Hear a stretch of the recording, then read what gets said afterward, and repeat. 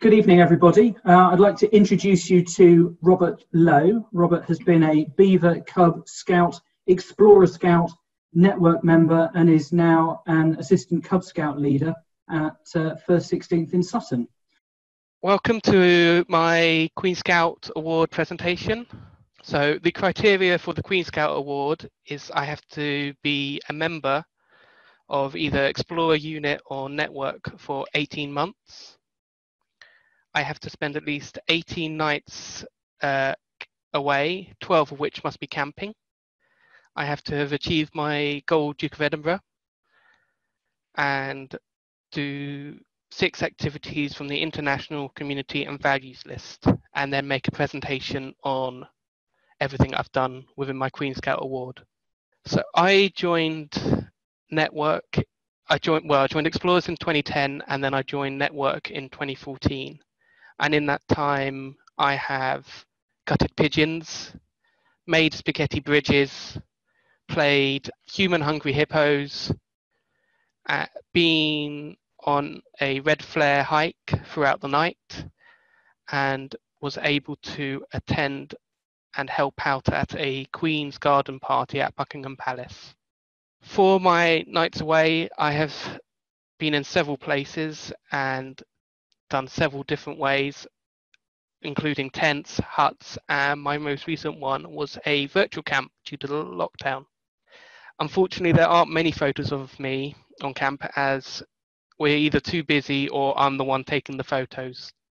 Moving on to my Gold Duke of Edinburgh, I have to volunteer for 12 months, do 12 months of skills, 6 months of physical, a 4-day expedition, and a 5-day residential. My Gold Duke of Edinburgh has been approved, but it hasn't been presented yet due to the lockdown. So for my volunteering, I volunteered with 1st 16th Sutton Cub Pack, and I became Bagheera. This is where I've done loads of activities with the pack, such as raising money to buy a goat for a family in another country, to earning my wood badge. I've also been invited to attend their Christmas party, as well as the different camps, and of course played lots and lots of games, including human hungry hippos, which I brought over from Network. For my skills, I became a qualified level 1 kayaking and canoeing coach. For my physical, I decided to try something new as I was attending university at the time, and I joined the university's Ultimate Frisbee team, which is a non-contact self-officiating game. For my gold expedition, I went canoeing in Sweden, where the aim of the expedition was to compare and contrast the different animals in Sweden to the animals in England. This is our expedition route we took in Sweden. This is just a general overview of where we were in Sweden, and then here's a closer view of our route. Here are a couple of photos of our expedition. As you can see, we're all wearing our buoyancy aids, including our mascot Greta. Most of our time was on the water, but sometimes the rivers and lakes didn't match up, and so we had to get out and portage the boats and kit to the next point to get in. For my residential, I went as part of the 24th World Scout Jamboree International Support Team in America. I was helping on the wood, rope and spars, which is basically pioneering. We also had a visitor to one of our tents, a bear cub called Mona. The next part of the Queen Scout Award is to complete 6 activities from the International Community and Values List. I had some trouble finding some of the information as I completed 2 for my Platinum and another 2 for my Diamond Award, and then the final 2 were with my Queen Scout, obviously. For my first one, I was in an active part in a camp in another country, and then I had to present my experience to an audience. I went to Sweden and helped the local Swedish Scouts to run the Camping Camp experience for the 22nd Jamboree. This allowed me to become an honorary Swedish Scout so that I could attend the 22nd Jamboree in Sweden for a day. I also got to go sightseeing in Sweden, and I also appeared in the local paper in the town where we were staying. It was lots of fun, and when I got back, I was presented to the Cub section and the Explorer unit that I was with at the time. For my second ICV, I had to run a series of activities for my Explorer unit on the ecology of Ashdown Forest and then feed back to my mentor. Completed this ICV for when I did my Platinum, and at that time it was the IEV list, so this came under the environmental section. I chose Ashdown Forest as this was where I completed my bronze expedition, and that's where I had just That was where I had hiked and so was inspired to run a series of activities about the forest. For my third ICV, I had to organise 6 evening programmes for my Cub Pack on an international theme.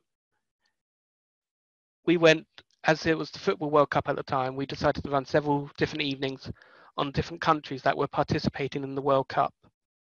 For my fourth ICV, I had researched and participated in a local environmental or community-based project to make an improvement and then present my experience to my unit. So I managed to find out about a charity near my college that was collecting bottle tops, which would be turned into Wellington boots to sell, so that they could raise the money for a child who needed a wheelchair. For my fifth ICV, I had to do an active part in a project examining own faith or beliefs and understanding how they impact upon me. I then had to discuss my experience with my mentor as lockdown had occurred.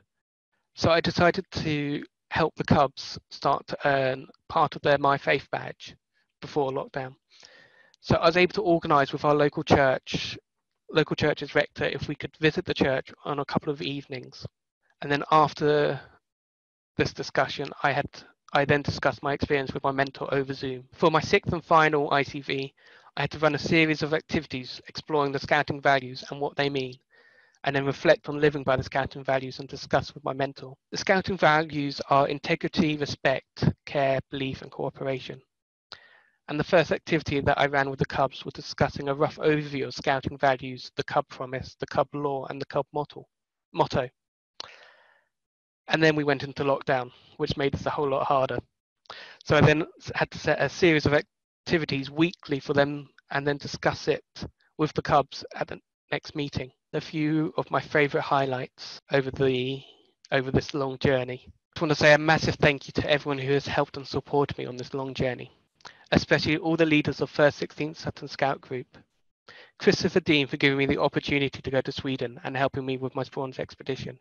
Sue Tarina for helping me with both my silver and gold expeditions. Jill Hutton and Keith Hutton for being my first beaver and cub leaders and helping me start out on this brilliant journey. Susan Peake for helping me as my training advisor and supporting me throughout. Keith Axby for introducing me into the world of kayaking and canoeing. Simon Keane for supporting me and being my mentor throughout this journey. I wouldn't have been able to have done half these things without you. And finally, thank you to my parents for supporting me and putting up with me throughout this journey. Now for you explorers and network members who are watching this, you have seen my journey and experiences. Now it's your turn. Thank you for listening to my presentation.